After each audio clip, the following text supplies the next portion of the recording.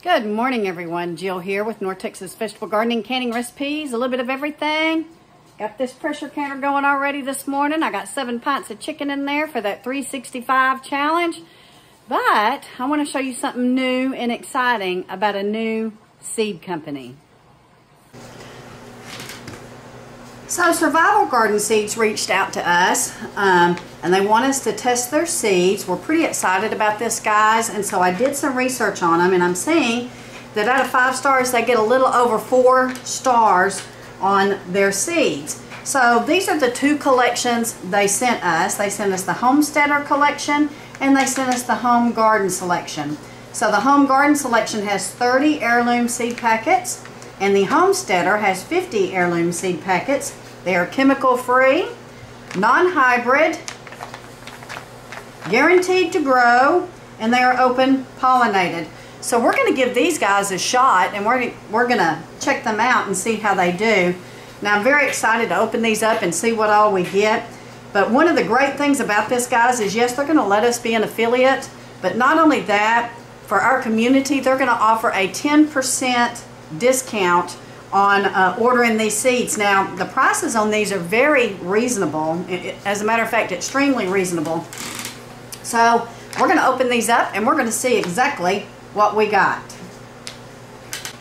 And looking at the back of the pack, it says that this collection contains 30 varieties. Now we're going to open up the Home Garden one first. To grow in bountiful harvest, it says that if these are stored properly, these remain viable for 3 to 8 years. That's really great, guys, and this reusable package can be saved to store the seeds for future harvest. They give you their email address, non-GMO. So let's open this up and see what we get. I want to get this where you can see it.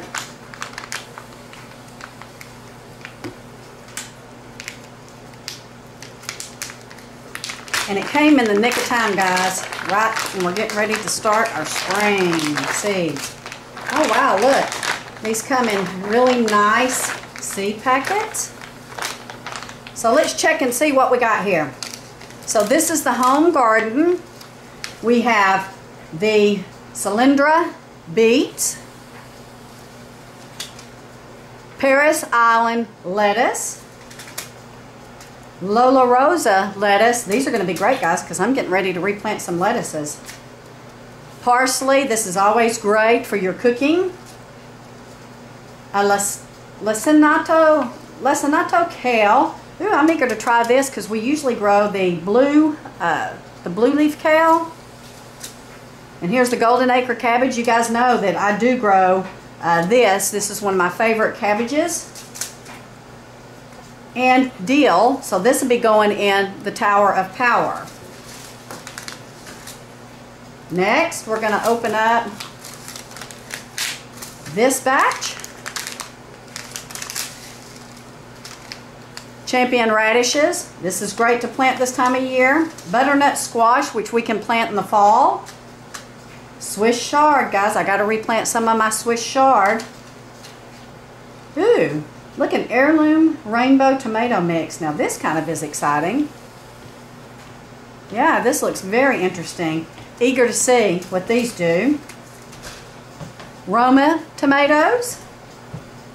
Snowball turnips. I have some purple tops out there, but I still have time to go ahead and plant some more.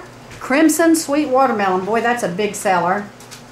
And Black Beauty zucchini, which you know we grow tons of every year. Really, this is a good mix.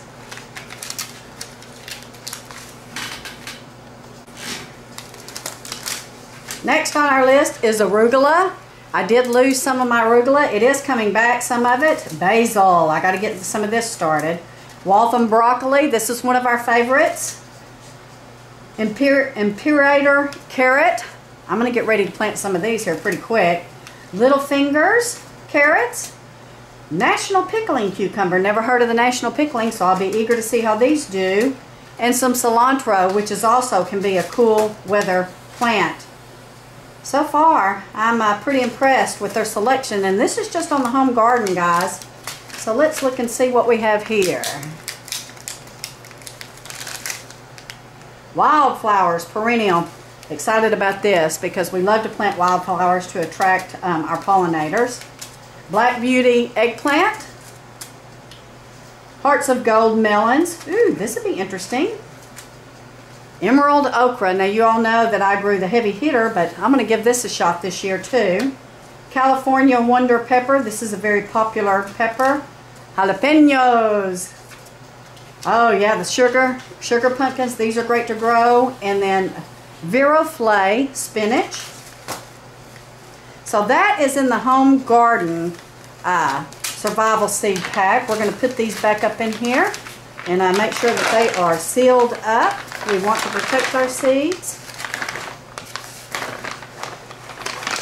So now let's move over to the Homesteader seed collection.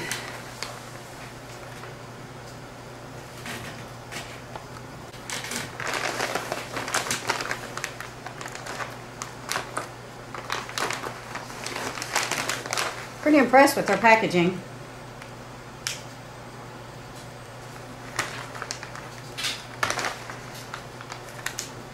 My hands don't want to work this morning. Oh wow.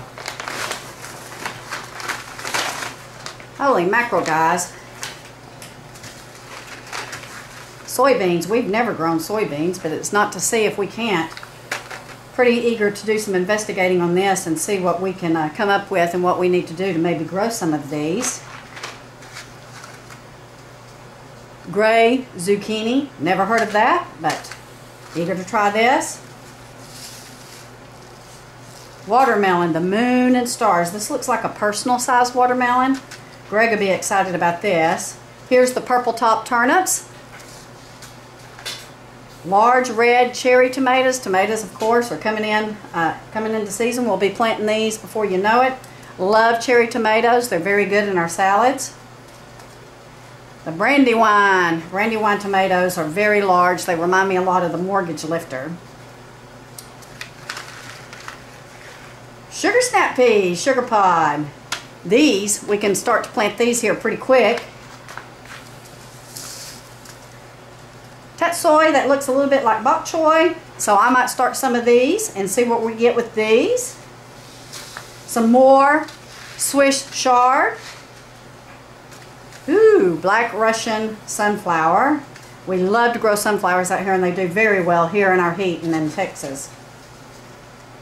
White scallop summer squash. Now Pop's going to be excited about this one because he said that they used to grow a squash. He is German, and his mother used to grow a white squash, and he said that's all pretty much they ever ate. They never really ate the yellow crooked neck or the zucchini, so he's going to be excited about this one.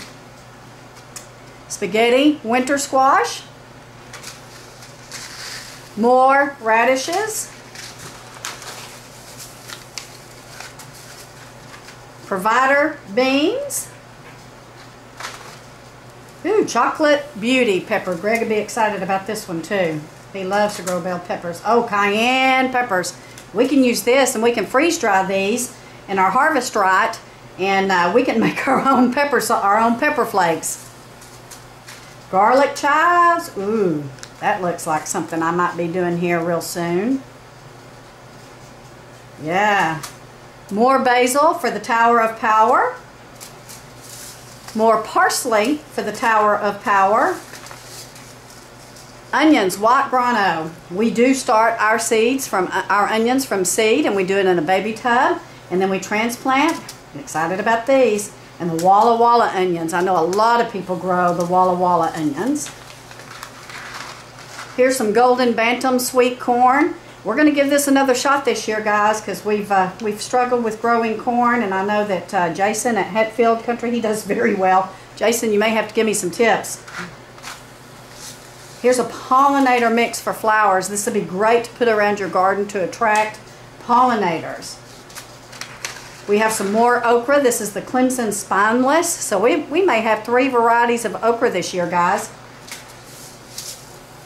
Mustard greens. Ooh, I need to try to grow these. It says start the seeds indoors 6 to 8 weeks before last frost. So this is getting real close to putting these in the ground. Honey rock melon. More lettuces that I can start growing now. Kohlrabi. Butter Crunch is one of our favorite lettuces. We can go ahead and start these. And look at this, a garden blend kale. Looks like it has different varieties. This would be pretty exciting to try as well. Now this probably says sow indoors 4 to 6 weeks early. Yeah, so we'll be starting a lot of these guys and show you how they germinate. Now I know that the review said that they germinated very well. And so we're going to give them a big test and a shot here. Here is some leeks, gourds. We love to grow gourds. You can make little birdhouses or little spoons like you can see. So we might put these on one of our fences out there along our fence line. Utah celery. May have to start planting some of this. Here's some snowy eggplant. Danvers carrots, which is one variety that we do grow. Early round Dutch cabbage, never grown this, so I'll be looking into this and checking it out. Ooh, Royal Burgundy bush beans. Those look beautiful and that looks interesting. Boy, how tasty those are probably going to turn out to be. So yeah, a lot of these we'll be planting very soon. Here's some red acre cabbage. I'm going to have to go ahead and start some of these. I love red cabbage. Brussels sprouts. Brussels sprouts are a long growing, it takes them a long time to grow, but you know what, I might just give these a shot. Lemon cucumber. Ooh, this might be something new to try. And if you guys have grown any of these, be sure and comment below and let me know. We have some cucumbers, some more broccoli. This is the calabrese. The other one was the, oh, I can't think right now. Black-eyed peas. I told Greg I wanted to grow some black-eyed peas this year along with our purple hulls. And we're probably going to grow these on the back acre because I want to get a mighty harvest of these. Shasta daisies. Daisies are one of my favorite flowers. I love all kinds of daisies, so I'm excited to get these. Detroit dark red beets. Guys, it's beet planting season right now if you want to get a harvest in before we get too hot. So we'll probably put some of these out. And I can't tell you just how excited Greg is going to be about this. Because most of the seed companies, when we go to find this popcorn corn, they are sold out. Guess what? We'll be planting this for sure. I'm certain of it because he loves popcorn and I know he wants to give this a shot. He'll be putting a lot of effort into this, believe me. Bloomsdale long-standing spinach. We're growing this in our high tunnel right now. I'll plant some more of this. Ooh, watermelon radishes. Now this would be interesting. I can't wait to see what maybe these turn out because we could probably go ahead and put some of these in the high tunnel right now. And we have the jack-o'-lantern pumpkin. We'll probably plant some of these on the back acre. And we have the Casper pumpkins. This is a big seller here around Halloween time. So yeah, looks like this Homesteader pack is a pretty good pack. Now I'll tell you guys, I think that this is retailing around $59. And if you get 50 packs of seeds for 60 bucks, you are going to save some serious money. This looks like it's going to be a great value. So honestly, guys, I think that these look like they're going to be a pretty good value with either of these that you go with. And again, they have other variety packs on their website. And whenever you hit that link, I'm sure you'll find some other things that you're going to find interesting. It looks like they had some medicinal packs and some herb packs. But I think this is going to be a pretty good value. I don't know which one of these you may want, but I think either of them would do fine. It depends on how big your garden's going to be. And I can't wait to get some of these planted now and see how they germinate, and then get the other seeds, the spring and the summer seeds going as soon as we're able to, when we feel safe about it, and see what we get. And even if you just want to buy these and put these on your shelf for on down the line, you know, that's a great idea. And these packs are just beautiful to me. It makes me want to get out there, guys, and start planting right away. So if you want to check these out with me, go ahead and get you some on order. Or if you want to wait to see how we do, of course, I understand that as well. And look at this. Love, love, love this.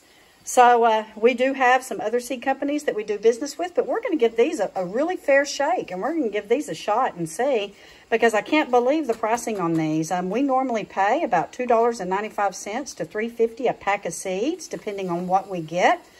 And yeah, checking out these prices, these look to be very, very competitive. In fact, a little bit lower, and can save us some money. So thank you for joining me on our little unboxing of this new seed company. We are very appreciative of them, and we're thankful that they sought us out, and we're excited to give these seeds a shot. And if you decide to do it, let me know and leave me a comment. If you have used them in the past, also leave me a comment on that. And again, we're going to put the link in the description. It is an affiliate link, guys.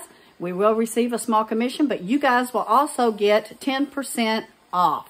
So anyway, got to get back to my canning here and get these things unloaded in about 15 minutes. Excited about this. I have some more 365 canning challenge canning videos coming up. Take care, God bless, and we'll see you guys soon.